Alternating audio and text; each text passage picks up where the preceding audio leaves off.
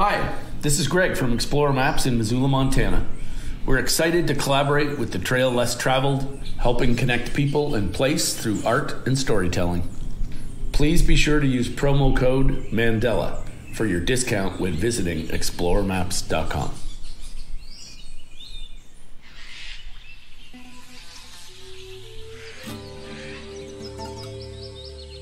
Welcome to the Trail Less Traveled, an adventure radio series and podcast dedicated to collecting stories and sounds from around the world in order to take you back to mankind's earliest form of entertainment, storytelling. This episode was recorded on location in collaboration with Explorer Maps.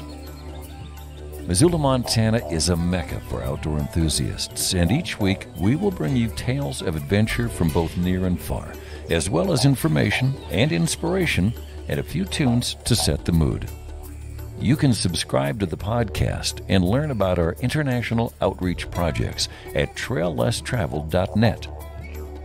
And now, here's your host, international expedition guide, conservationist, and yogi, Mandela.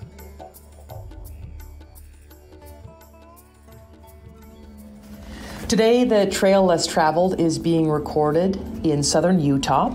I am in the offices of Zion National Park Forever Project, located in Hurricane, Utah. And I'm sitting here with Zach Almaguer, and he is the Director of Communications for Zion National Park Forever Project. First and foremost, Zach, thank you so much for joining me here today on the Trail Less Traveled.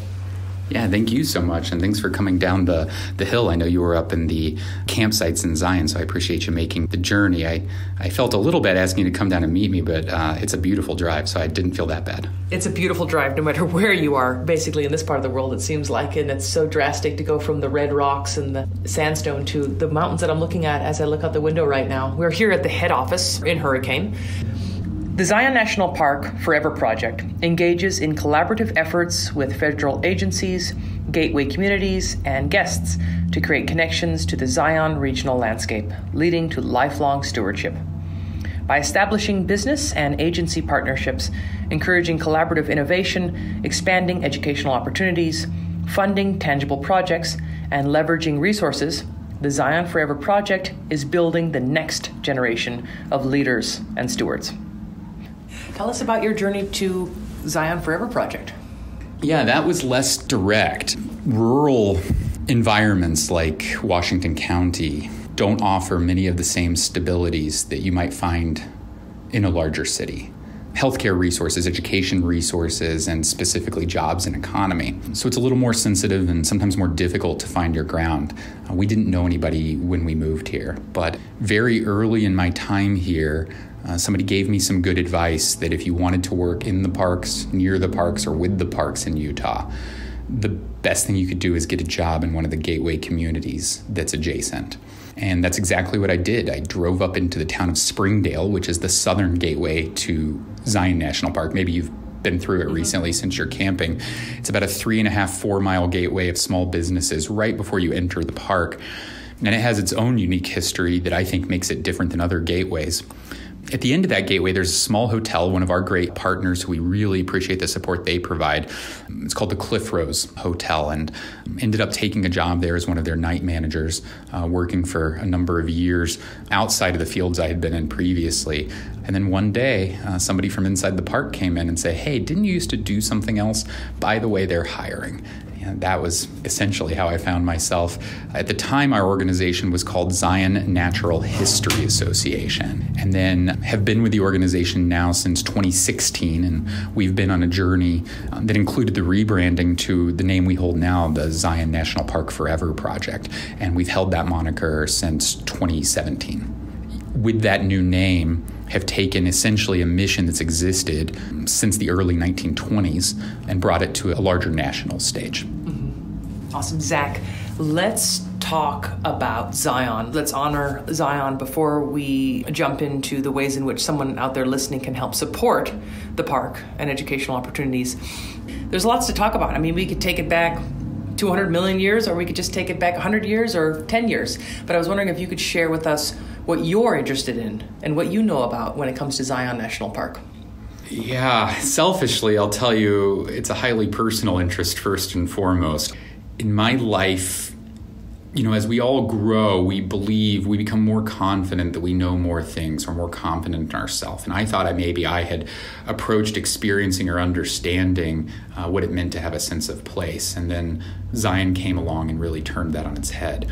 I had never in my life stepped foot into an environment where I felt like I was home, but had never been there before.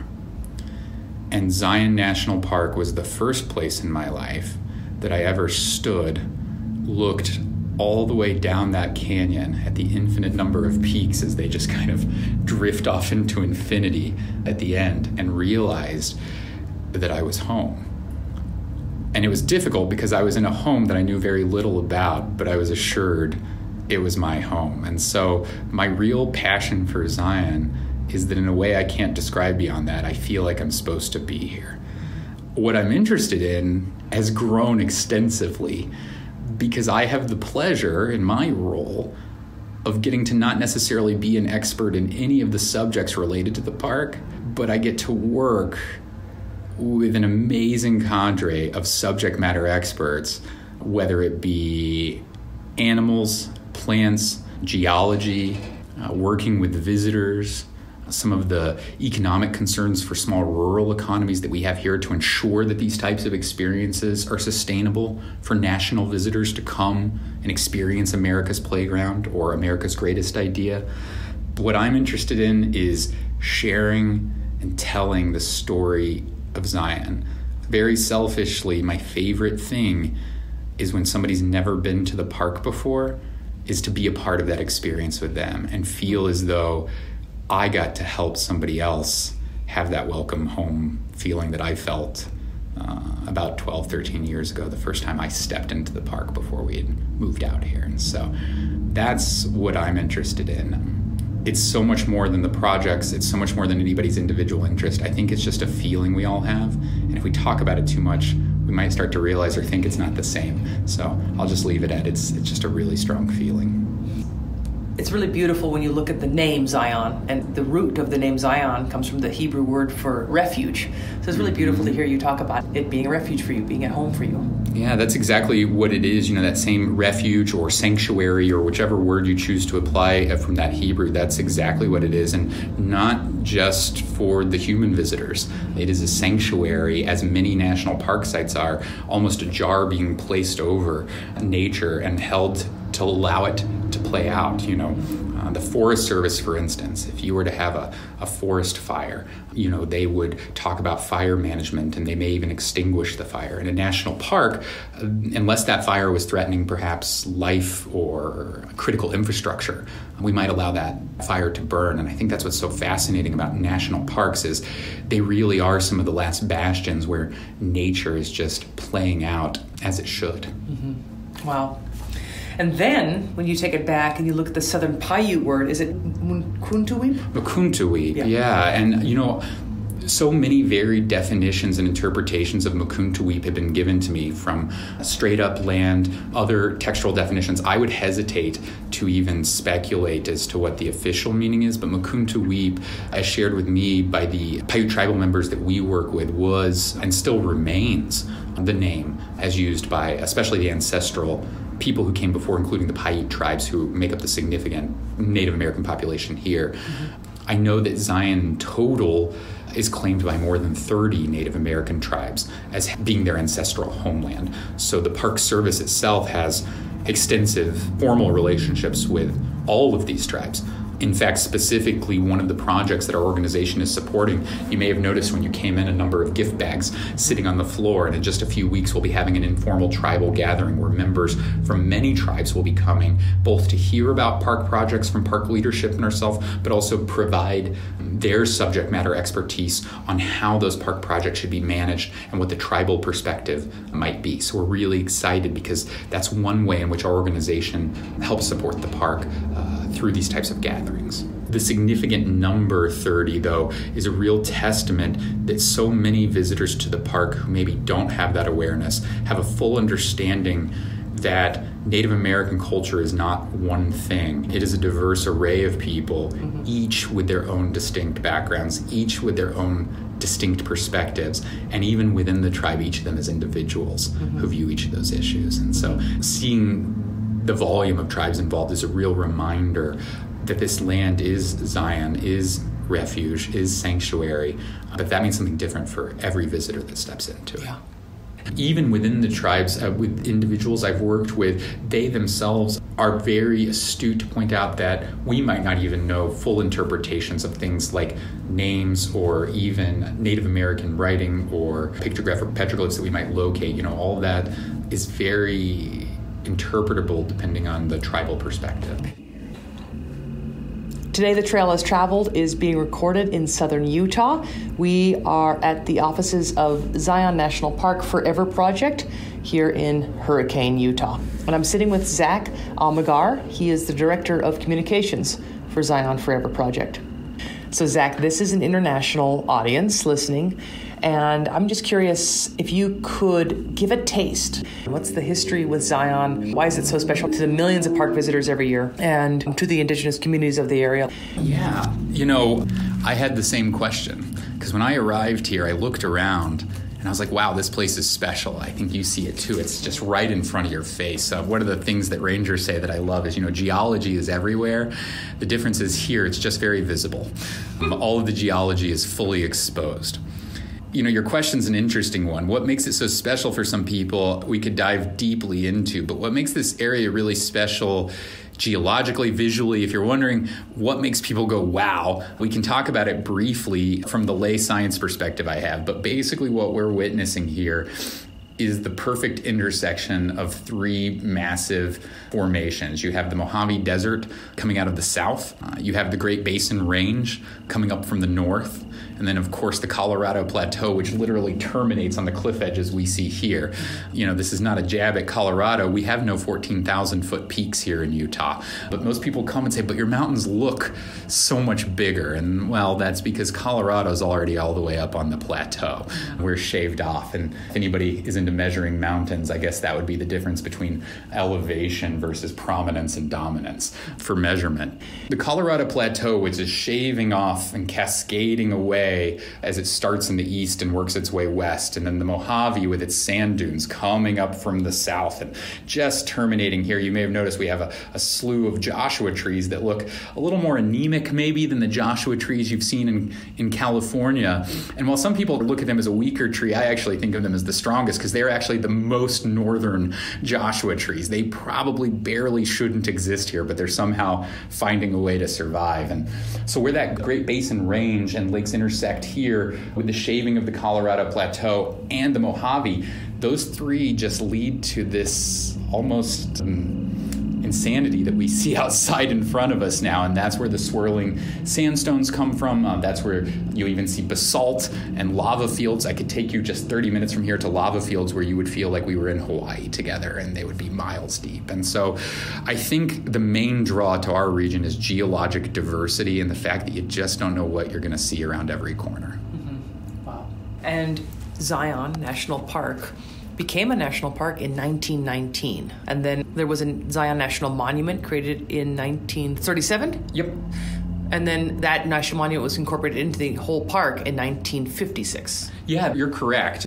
Zion definitely became a national park in 1919 is when we had our 100-year celebration just 5 years ago now. And the Zion National Monument that you're referring to, so that people understand, because it is confusing, that's now referred to as the Kolob Canyons section of Zion National Park. And so, yeah, that was incorporated in the 50s and grew significantly the western portion of Zion. So for visitors that aren't familiar, Zion's main canyon and many of the features that most people think of in Zion are accessible in what we call the south entrance, and that's in the gateway community of Springdale.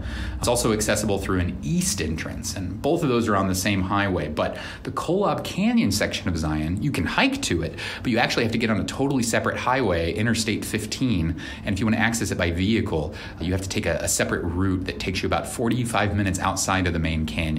Otherwise, it's about a 11 to 15 mile hike to get across into the Kolab Canyon section of Zion. Nice. Zion Canyon is incredible, but it's just a portion of this much larger park. And it seems like you could live here and explore it your whole life and only still scratch the surface. Yeah, you mentioned it. Most visitors, it's no surprise, are coming to Zion to do Angel's Landing or to hike the Narrows. And that's because that's what they've heard about and that's what they've seen. But I was so lucky when I moved here. I thought I was here to maybe hike the Narrows and do Angel's Landing. But to exactly what you said, it's the whole region. And there are so many choose your own adventure special opportunities here. Trying to compare them is almost like apples and oranges. It's an impossible task. And when people ask me which is my favorite, I almost look at them like the question itself is impossible to answer. So, the average visitor to Zion often is staying for just maybe a few hours. And the reality is that Zion is so accessible. Even the scenic drive, one of the most common comments I hear as people hop into their own vehicle and drive through the south entrance of Zion, maybe they go up through the famous tunnel that's inside of our park. That tunnel at the time when it was constructed in the 20s at 1 mile long actually had the president come out and inaugurate it. I believe it was 1929, 1931. I'll have to check my dates, but it was on July 4th. And it was the longest tunnel in the country at the time at that mile long. Now our vehicles have outgrown and larger vehicles have to pay an additional fee to navigate the tunnel. But still, what you can see from just that view, some people, since you mentioned the Grand Canyon, describe it as what it might be like to drive inside of the Grand Canyon at times. And with 2,000-foot walls, it's pretty close to a concept of what it's like to be in a canyon that deep. But even short hikes, Zion is very fortunate to have a diversity of hikes that range from very easy to intermediate, moderate, all the way into the difficult for people who love getting out, backpacking and roughing it in the woods. But things like the Pa Roos Trail, which leads immediately from the visitor center, don't even require you to wait for Zion's shuttle bus. So, if you have a short amount of time in Zion, a quick stroll down the Pa Roos would give you a real sense of the immensity of the canyon. And you're staying in the campgrounds, so maybe you have a sense of that even from the campgrounds. My favorite question to ask is when people call in Zion and say, well, where are the best views? I usually chuckle because I'm like, well, from just about anywhere. Yeah. The past 2 nights I've been sleeping underneath the Watchman, which is just one of the many beautiful geological structures that sticks out and changes to an array of colors throughout the day. Let's transition to talk about how Zion National Park Forever Project supports Zion National Park. Yeah, we have a unique relationship with our park partner. Our origins trace back quite far, more so than many other nonprofit partners might for a park. The origins of our organization trace back to the 1920s, 1929, I believe. Citizens of an even smaller town that's just outside of the gateway called Rockville. You might have been through, now many people see it as just a little agriculture Airbnb community right before you come into Springdale. Mm-hmm. And at the time, there were no rangers. There were no programs in the park, and there wasn't a lot of infrastructure.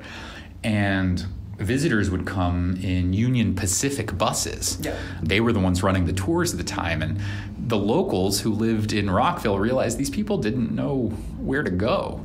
If you've ever seen any of the time in the 30s, they used to sell these old infographic postcards, and they would have these really beautifully painted images. And in Utah, one of the common circles people get on was often historically called the Grand Circle. And you would come and you would start at this old train depot up in Cedar City near a town named Lund. You would come across and visit Cedar Breaks, which is another national monument we support just 45 minutes from here. You would swing over to Bryce Canyon and visit our friends over at Bryce Natural History Association and Bryce Canyon Association, which we actually used to be the same organization if you trace our history back far enough into the 40s.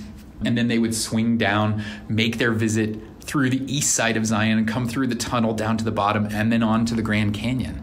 And that was often billed as a 2-week trip journey through the parks. Well, as these people came through, the local Rockville residents would sell these infographic postcards and collect the money.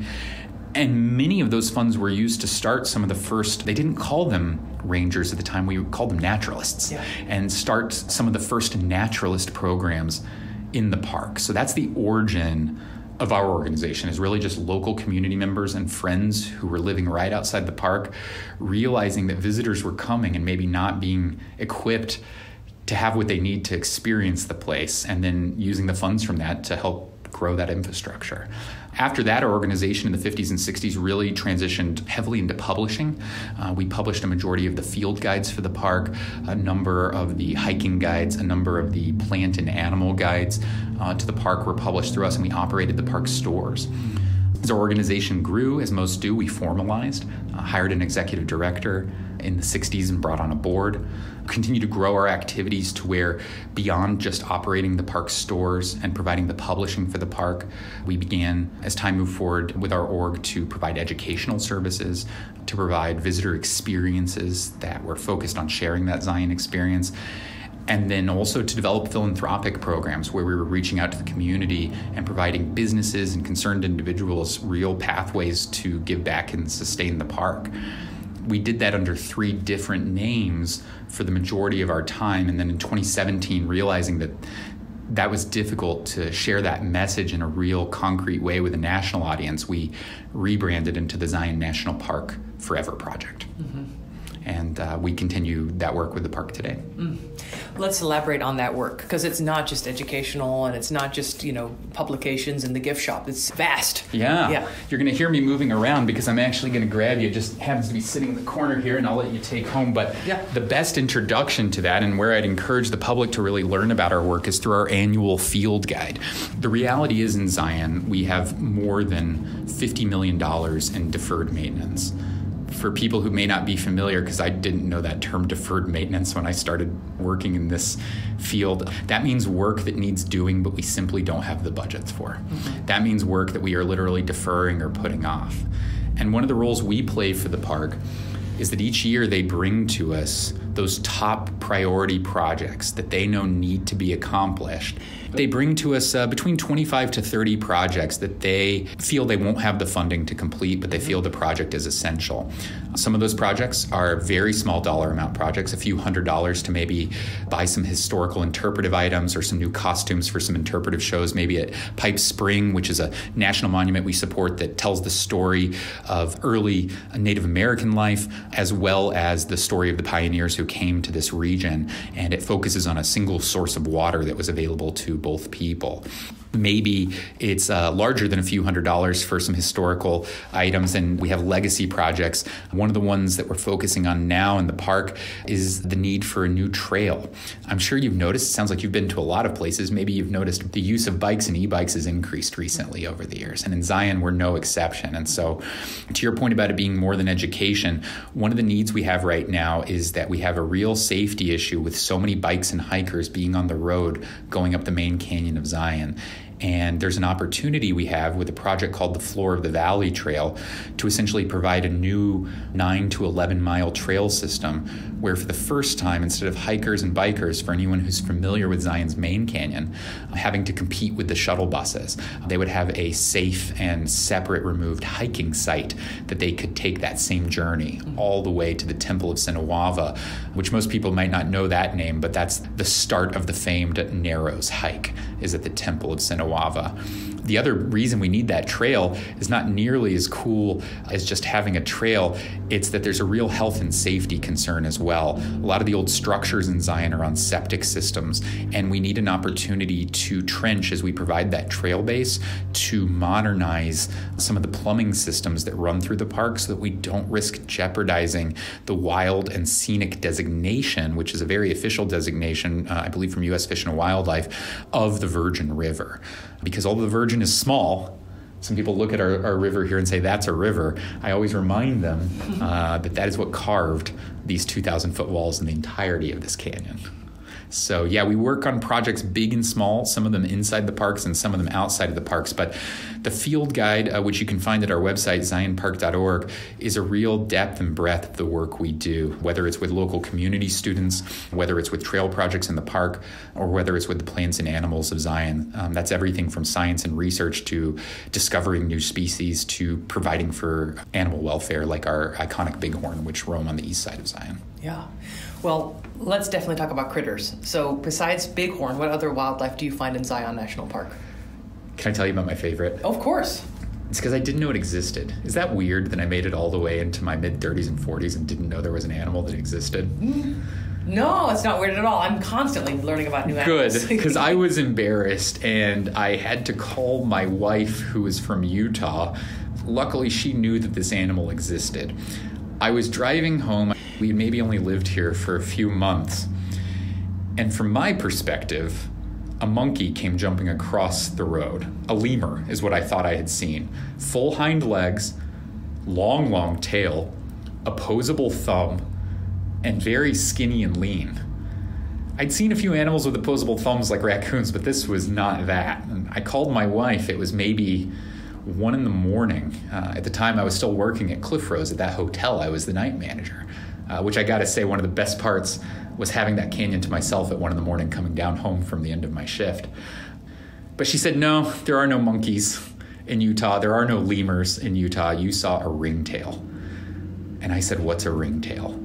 And although they have them in Texas where I'm from, I'm a city kid from Dallas, so I had never seen a ringtail in my life.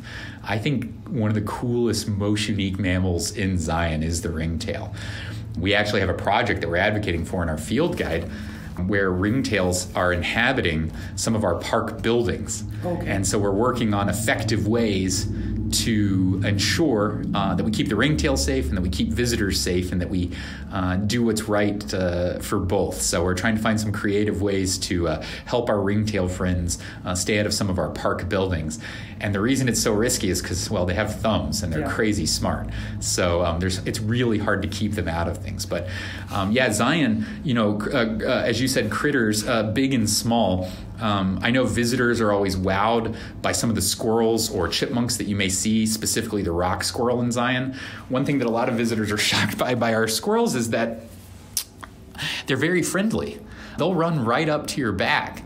I need to let you know that's not a good thing. Mm-hmm. The reason that happens is because they're not afraid of the humans in Zion, and oftentimes they're not shooed away. So we actually sell in our park store a squirrel that's slightly fluffy and chunky, and he's got a little tag on his ear that says, hey, help me not look this way. Please don't feed me human food. Yeah. And that's one of the things I want to mention about some of our small creatures and critters in Zion is that I know they're cute, I know they come right up to you, but feeding them human food really just makes them lazy, makes them no longer want to hunt, and creates other difficulties throughout the park, both for that animal, for the visitors, and for other animals that are in that food web and ecosphere. So, but yeah, Zion has a diversity of mammals, and because of the elevation changes in the park, the only other one I want to mention, and we can talk about others, is the condor.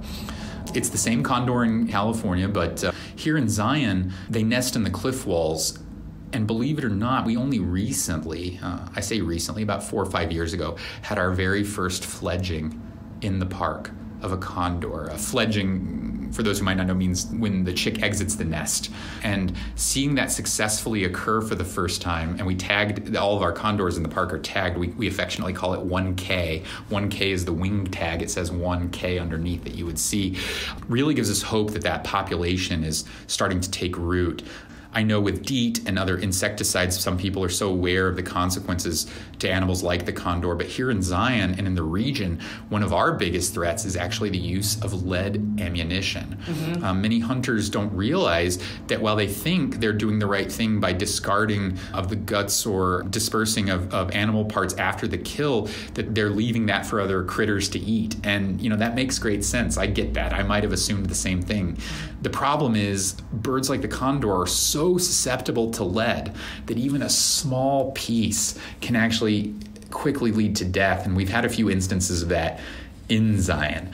So not the brightest story on that part, but we're so happy to see so many groups working so hard to educate hunters. And we're always so happy when we see things like ammunition swap outs where they're able to take safe ammunition that doesn't have those same consequences for lead poisoning with the condors.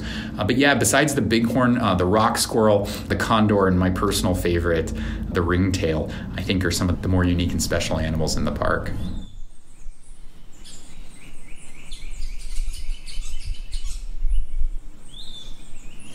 Hello, this is Greg Robitaille from Explore Maps in Missoula, Montana. For as long as I can remember, I have been amazed at how my brother Chris turns his creative thoughts into the most incredible art imaginable. When we were young kids growing up in Toronto, one day our mom said, "Chris, please go take a nap." But as fate would have it, I think he heard Mom say, "Chris, go make a map." And thus, I like to think that's when Explore Maps was born. Many years later, we have now rendered more than 60 hand-drawn artistic story maps of travel destinations worldwide, all created with the intention of connecting people and place and helping communities raise awareness for the conservation of our public lands and the wildlife and distinct cultures that inhabit these amazing areas. So come along and join Chris and I on this educational and inspirational journey, using hand-drawn maps as the vessel to help tell these unique stories. Please be sure to use promo code Mandela for your discount when visiting exploremaps.com.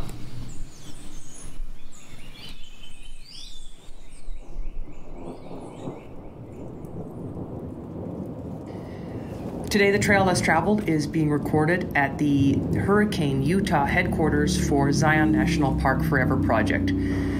Zion Forever Project engages in collaborative efforts with federal agencies, gateway communities, and guests to create connections to the Zion regional landscape, leading to lifelong stewardship.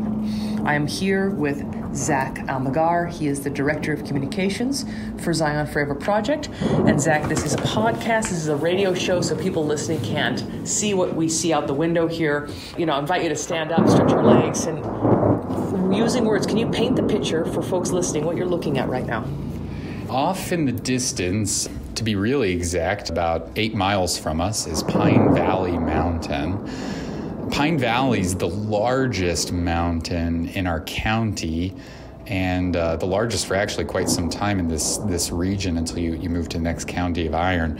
I'm told, although somebody in your listener world can fact check me, that Pine Valley is one of the largest laccoliths, as we mentioned earlier. I didn't know what a laccolith was when I moved here, but most mountains, as we know, I'm told, are formed through uplift, tectonic plates and shifts.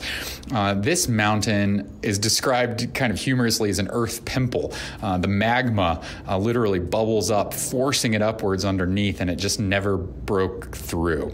And that's we're left with, I believe Pine is around 10,300-ish feet. But what makes it a little different than other mountains is you notice in front of it there, another set of mountains that are the Red Cliffs, as they're referred to. That is a whole nother topic if we ever get to meet again on the complicated landscape we have here, because you're looking at Dixie National Forest administers the Pine Valley mountain range we see behind us, but a mix of organizations, including the forest, local county land management agencies, our school land trust within the state of Utah, and the Bureau of Land Management, BLM, all manage the Red Cliffs Desert Preserve. And what makes that area unique is that it's designed as a habitat for desert tortoises and Gila monsters.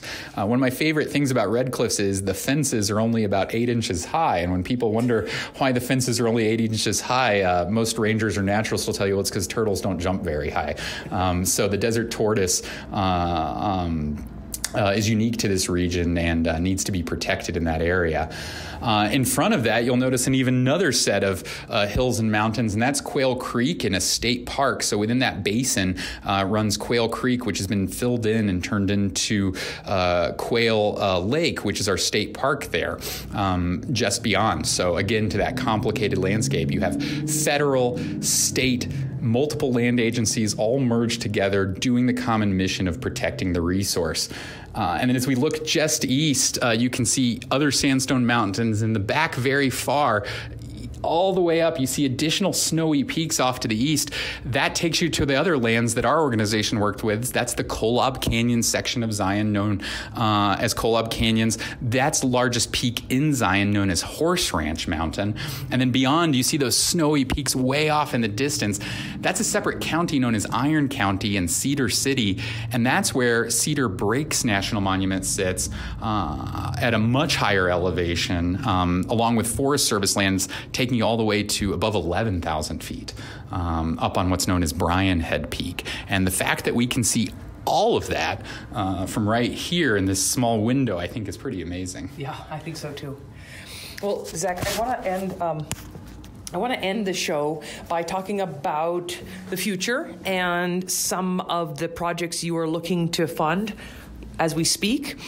And then, encouraging someone out there listening how they can get involved to support Zion National Park Forever Project and Zion National Park.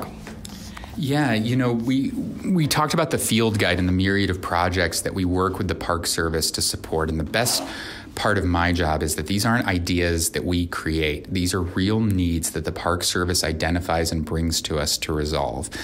And one of the largest ones, as you said, as we look to the future, is the fact that visitation to Zion is increasing rapidly. In the last 10 years, visitation to Zion has doubled.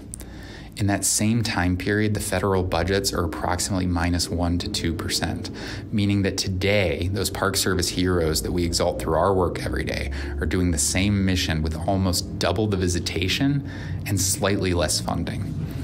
One of the needs that was identified to help support visitors about 25 years ago in a park general management plan was the identification for the need for additional visitor services on Zion's more remote east side. In that same general management plan, it also acknowledged that there was nowhere within sight of the park to provide that visitor center. With the relaunch of the Zion Forever project and our new naming in 2017, that excitement generated so many individuals reaching out to us, asking about ways they could help support. And one of the most amazing individuals we connected with was the McClaws family on the east side of Zion. And his family is the stewards and owners of large swaths of land outside of the park borders. And they were very passionate about ensuring that that corridor was not developed in the way that we see so many areas being developed adjacent to our parks and our other public lands. And one of the things they did that we are so grateful for was donate an 18-acre parcel of land that is just outside the borders of Zion National Park. Beyond that, they've worked with us in other aspects to establish conservation easements on other acreage of land they've held, including critical parcels that are adjacent to the gates of the park on the east side to ensure that no development occurs on them. But with that significant 18-acre donation and through funding provided by the state of Utah, which I think is a phenomenal story in and of itself to see state and federal agencies working together to really provide meaningful infrastructure for local residents in rural communities, but also for the millions of visitors that come from around the world to visit this park. We'll be using that 18-acre parcel and that funding from the state combined with funding from our stakeholders to develop and build what's now going to be the new Zion National Park Discovery Center. On August 22nd of last year, we were very lucky to be with the governor, many state and other federal officials, including the park superintendent, Jeff Bradybaugh in Zion, to launch and start the groundbreaking of that project. I should more accurately call it a ground planting. What we actually did at the inaugural event of work was had each attendee plant a seed into the ground of some of these indigenous and native plants, and those have been turned over to various nurseries at academic institutions and in the parks. And when we're complete with the build, we'll see them return in a few years and become the landscape for the new National Park Discovery Center. But that new site and the new infrastructure going in there is beyond a building. It's new educational and interpretation opportunities, re-envisionments of the Junior Ranger program, approximately 70 miles of new trail, including mountain bike trail, which for the first time ever will have mountain bike trails outside of the borders of the park, but providing new vestiges, new views, and new opportunities that are 100% free and open to the public. Mm-hmm. And that's what I'm most excited about with this project. Not only will it create swaths of new jobs for local residents, Kane County on the east side of Zion, where this visitor center is being built, is only 8,000 residents in the entire county. Mm-hmm. And the need for real living wage paying jobs is essential to sustain these types of experiences for the visitors. But beyond that, the new opportunities it's going to provide for people who maybe have never been to Zion or coming to rediscover Zion. It'll really let them get their hands in the dirt, experience new things on the east side, and provide them a new way to kind of see Zion in all its form. And that includes agricultural experiences, that includes Native American and tribal interpretation. Our friends with the Paiute tribe and also the rangers at Pipe Spring are working with us to create new interpretive exhibits. So that's the thing I'm most excited about. It will redefine how visitor services are provided and provide relief for so many of the overstressed elements of Zion National Park. Mm-hmm. Wow, awesome. So if you're listening and you're as inspired as I am to get informed and get engaged to support Zion National Park Forever Project and Zion National Park as a whole, you can learn about all of these programs by visiting zionpark.org. Now, for someone listening who is maybe on the other side of the ocean or the other side of the country, and they maybe don't have the accessibility to come to Zion, or they don't have the opportunity to come to Zion, it sounds like you can do it virtually, and it's pretty phenomenal. Can we talk about that? Yeah, there's a few ways. The easiest way is nps.gov/Zion. Click on Plan Your Visit. The Park Services website is the best location you can go to figure out how to plan your trip to Zion. But beyond that, you can look for resources on the park website related to distance learning programs. Whether you're an adult continuing education class, a small classroom, or if you have a friends group or other group, the National Park Service in Zion operates a distance learning program. It actually broadcasts across three different nations right now. So Zion already is global.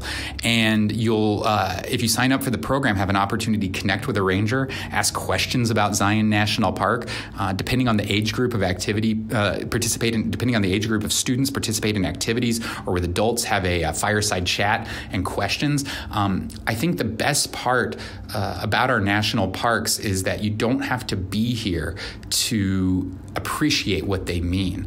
You can take the lessons that you've learned, the things that inspire you, and you can apply them in a local park in your backyard, or if you can't get there, maybe it is just right in your own backyard. Exploring the natural world sometimes just means stepping outside. Beautiful. Well said. Zach Almaguer, thank you so much for your time and energy joining me here today on The Trail Less Traveled.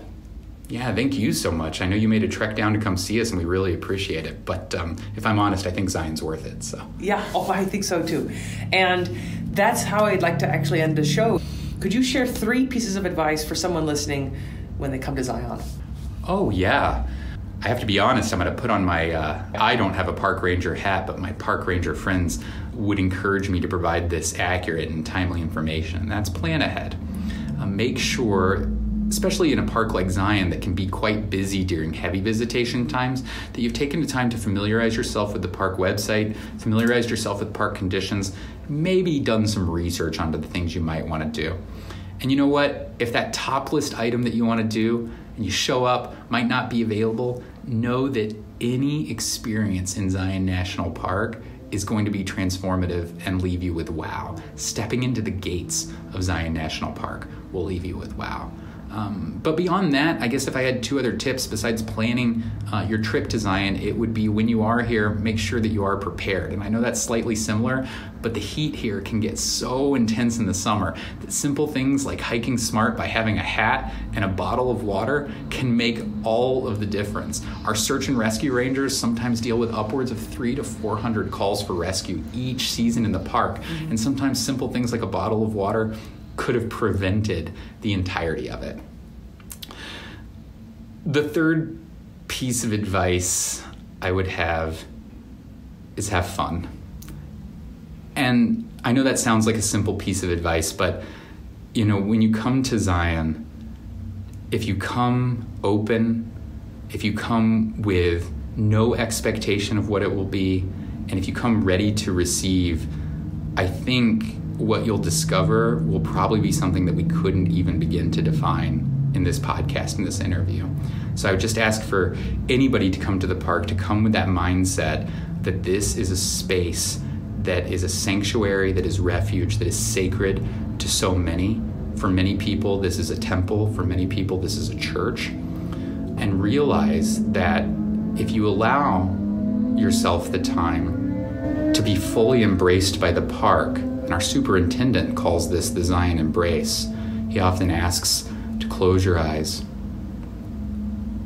listen to the sounds of the leaves, listen to the sounds of the birds, and hear the flowing of the river. That's the Zion embrace, he says. And to be honest, I think that's the best advice possible when visiting Zion National Park. Beautiful. Zach, what song would you like to end the show with? I have a unique one. One of our patrons had commissioned two fantastic songwriters, Anna Wilson and Monty Powell, to actually craft and create a song for Zion. The song is called Forever, and I think it's an amazing testament to what Zion means to so many million people. Can you hear it? The story in the silence. Can you feel it calling in your heart? Listen, listen. There are voices in the rock, the wood, the wind. There's a sacred spirit whispering within. Listen, listen. There's a canyon careening through the ancient sand. There's an old chorus singing where the angels land. Take a walk in the river and you'll understand the truth. Forever is where we're going. Forever means rising to the moment. Forever needs you and I.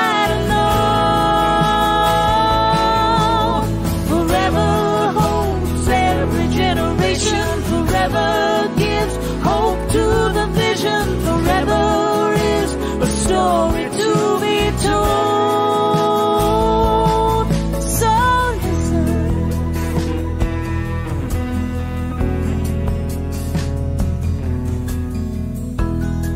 Come and walk thy ground. See a condor on the wing. It's a sanctuary where every sound sings. That this is a haven where our souls can fly. It's a dream worth saving way beyond our time. This is a heaven where we all can find. Forever is where we're going. Forever means rising to the moment. Forever needs you and I. Forever gives hope to the vision. Forever is a story to be told. So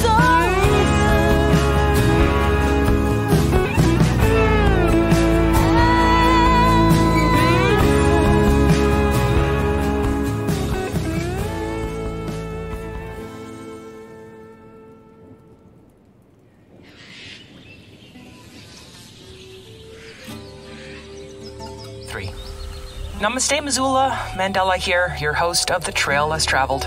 The Trail 1033's locally harvested adventure radio series dedicated to collecting stories and sounds from around the world. The Trail Less Traveled premieres every Sunday night at 6 Mountain Time, and you can stream it live online at trail1033.com. If you missed the premiere, remember the show is also a podcast available every week. A few months ago, the Trail Less Traveled partnered with a small family business in Missoula, Montana, Explorer Maps. Explorer Maps and the Trail Less Traveled share the same vision: to connect people and place through art, history, culture, conservation, and storytelling. And for that reason, I am in the desert Southwest recording interviews with our Public Lands Alliance partner. Please save the date. I will be presenting for the first time publicly about my 225-mile swim of the Grand Canyon, as well as my advocacy in Washington, D.C. on Wednesday, March 20th from 5:30 to 7 p.m. at the Explorer Maps store located on the corner between 3rd and Inez in Missoula. The event is free, seating is limited, and children of all ages are encouraged to attend. That's it for this week's adventure, my friends in Missoula and around the world. But until next week, please remember, conservation is not a spectator sport. Living in Missoula is a privilege. With privilege comes responsibility. Please get informed, get engaged, and speak up on behalf of wildlife and wild places.